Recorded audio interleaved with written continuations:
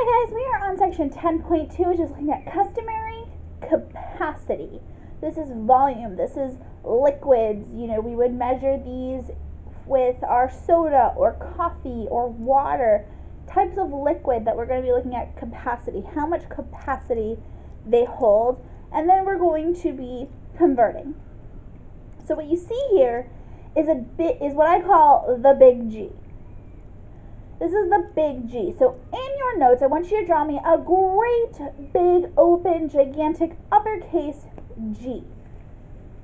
The G stands for gallons. So inside your gallon, your big G, I want you to draw 4 big Q's. You can see in mine I have 4 big Q's. And what this means is that I have 4 quarts inside 1 gallon. And then just like you see in mine, I want you to put 2 P's in each of your Q's. Those P's, they stand for pints. So what this says is that I have 2 pints in each quart. Inside each of those P's, and it might be hard to see, but there are actually 2 C's in each P. So go ahead and add that to your notes. And those C's stand for cups. So inside each P, each pint, I have 2 cups. So 1 pint is equal to 2 cups. As always, as you see on the bottom there, we are still using our big to small you multiply and small to large divide. We are still using that rhyme to help us with our conversion. Up at the top in red, you might also see 1 cup equals 8 ounces. Some of your conversions might ask you to convert into ounces, so you need to have that conversion.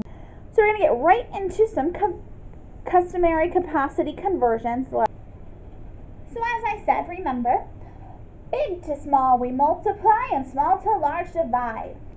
For our first conversion that you see in purple there, 38 cups equals how many pints? PT is an abbreviation for pints. So what I'd like you to do is look at that big G that you made with all of your conversions in it, and I want you to tell me what is bigger, a cup or a pint? Now I'm looking at my big G, and I notice that a pint is bigger than a cup. And I'll tell you how I know that. Do you guys see these little C's in here? And then the big old P? Just by font, you can tell which one is larger. Is the P larger or is the C larger? Well, obviously the P is larger than those C's. You can also see there that 2 C's, or 2 cups, is the same as 1 P. So obviously, the pint test is bigger because you're pouring the cups, the small little cups, into the big old pint. So that means we are going to be going from something small, a cup, to something large, a pint.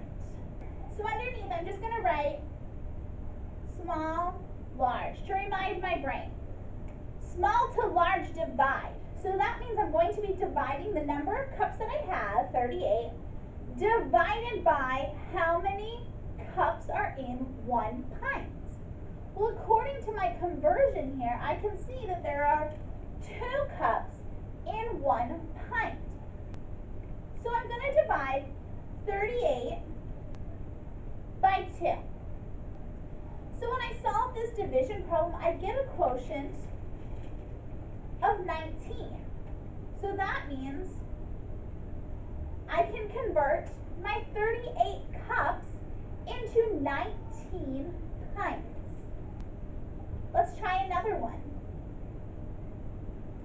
So for this problem, I want to convert 32 pints, PTs, into quarts. I want to know how many quarts there are in 32 pints.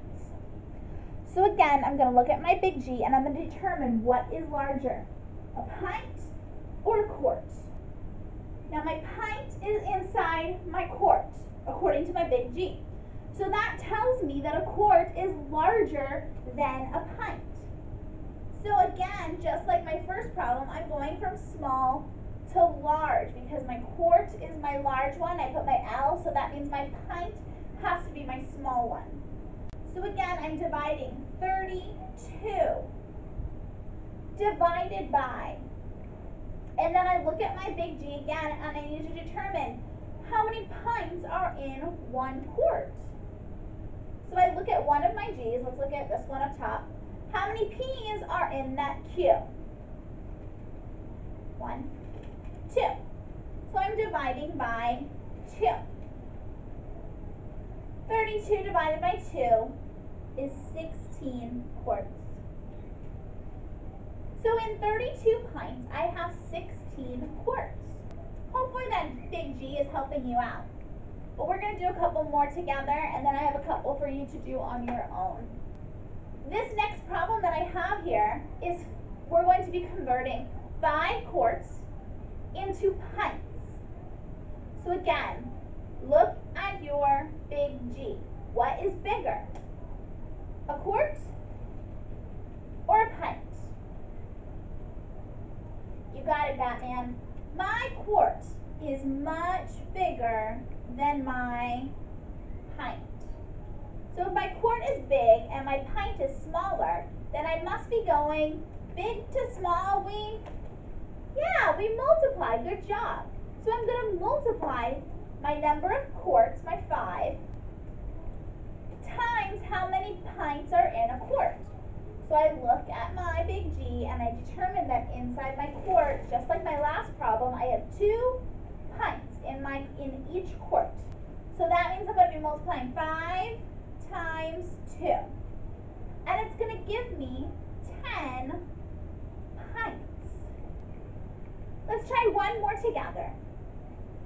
Oh, this one I'm going from 3 gallons to pints. Oh. Looking at my big G, I can obviously tell that my gallon is my big guy. So that means I'm going big to small. We multiply. So I'm going to multiply my number 3, my number of gallons, by how many pints are in 1 gallon. So I come up to my big G, and I'm going to count. This is 1 gallon, right? And I'm going to count how many pints are within this 1 gallon. 1, 2, 3, 4, 5, 6, 7, 8. 8 times 3 is 24. These next 2 green ones here, I would love to see you solve on your own. So here are the answers that I came up with. I determined for our first one here that gallons are definitely more than quarts. So big to small, we multiply. So I multiplied 12 gallons by 4 quarts in each gallon to give me 48 quarts. For my second problem, I determined that a cup is bigger than an ounce. So I multiplied my 3 cups times my 8 ounces that are in 1 cup, and I determined that 3 cups is equal to 24 ounces. So I hope you guys realize that to solve these problems, I use this big G. I use the big G and what's in it.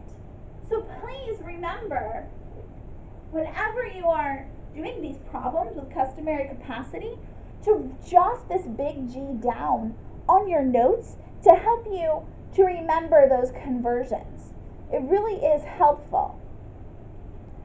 As always, mark yourself on your learning scale on top of your notes as a 4, a 3, a 2, a 1. Any and all questions, I will be happy to answer for you tomorrow in class.